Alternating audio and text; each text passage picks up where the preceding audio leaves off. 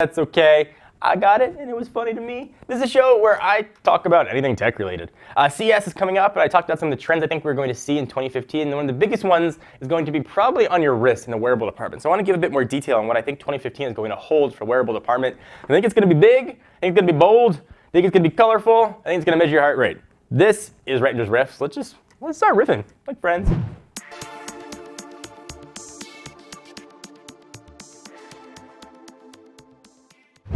All right, so if 2014 was the year we're kind of introduced to mainstream wearables, 2015 I think is the year that people actually start taking them very seriously for a few reasons. First, Android Wear is getting stupid good. When it first launched, it was the opposite of stupid good. I would probably say stupid bad. But Google's been working very diligently to improve that. Almost every quarter, we are getting software updates that are offering new features. And one of the things that I like about Android Wear is it's the same experience, whatever manufacturer you want to get. So those new features are sort of permeating down to every Android Wear watch out there. So next generation of Android Wear, I think is going to be pretty top-notch. I think we're going to start seeing those actually at CES. Processor is going to start getting better. We should see Snapdragon 400 or newer start to be standard. We already have those in a few of the Android Wear watches. Processor doesn't really matter. The OS is not very processor intensive. We're going to start seeing high-resolution screens, perhaps OLED displays. Obviously they're going to have to be mostly square, but I think the resolution is going to get higher. It becomes more apparent using looking at a low-res screen. And on that note, I think battery is going to start improving.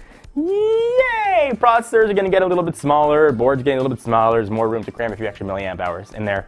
I think even if we start seeing things a millimeter or two thicker, I think consumers are going to be more understanding of that. Speaking of battery technology, let me just have a very candid word here with some of the manufacturers here. Charging your watch should not involve a little plastic accessory with a really crappy hinge that breaks. Make it easy to charge your watch. Look what Motorola did with the 360. It is awesome, elegant, easy to use. It's Qi enabled. You can throw it on any Qi charger and charge. Make it wireless. It's on your wrist. You don't have to have a USB port on it. Make it wireless. Let me just reiterate that again. Please make it wireless or find another way to make charging easy. Don't make it a giant pain in the ass. Don't forget about bringing an adapter. Just make it easier to charge your watch. Do not drink and drive. That doesn't sound like something that you should even need to say. It should be just as innate in you like breathing and going to the bathroom, because I know you do. But if you've had anything to drink, do not go in a car. And also, if friends had something to drink, don't go in a car with him or her. It is not worth it. Call a cab, call an Uber, call a Lyft, call your parents, call your friends, call your grandma. Somebody will come pick you up that has not been drinking.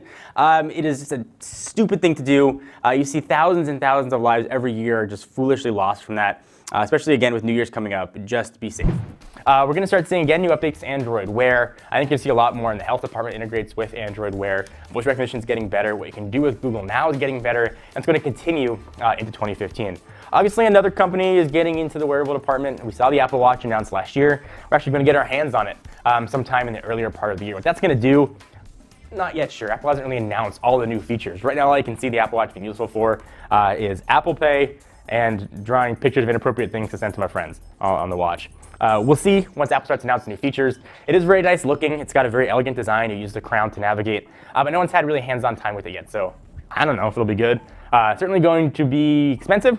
It's got varying price points and various models. They're going to range from probably relatively affordable to why would you spend that amount of money on a watch you're going to want to upgrade in a year. So that's sort of the Apple gamut. Samsung also has got a few Tizen watches that we should see updates to. And Samsung's done a really nice job with those. When the first Gear launched, again, seems to be a trend, was not good. It was clumsy, but it was a good first step for Samsung. We saw the next generation of Gear watches in the middle part of this year, 2014, if you're watching this in 2015.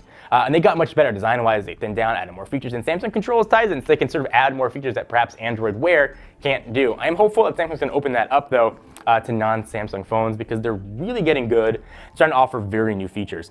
I think we're also going to start to see curved displays. We sort of saw that with some of Samsung's, but sort of curved to your wrist. I think they're going to become more fashion-focused as we move into 2015. I think the trend of maybe standalone watches with their own data plan is a novel idea, but I don't think consumers are going to want to pay another data plan or want to use something that's going to drain battery faster when you have a Bluetooth connection to the phone in your pocket anyway. Just my thoughts, my ramblings.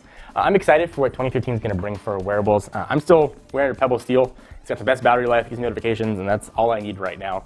But this time next year, remind me that I said that, because it might be all I need for my watch is to be able to buy things, send dirty pictures that I draw to my friends, send my heart rate, and also be able to use Google Now.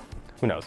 What do you guys think? What do you want from 2015 in the wearable department? Do you even care? I'd love to hear your thoughts on it. Leave the comments down below. Until next time, I am John Rettinger. See you guys next video. Thank you guys for watching. Hope you enjoyed. We love making tech videos here. If you like watching them as much as we love making them and just enjoy playing with the latest consumer electronics gear, check us out. Hit the big subscribe button. We got new videos coming out almost every single day. We also have a channel on Twitch where we play games, sometimes not so well, at twitch.tv/technobuffalo.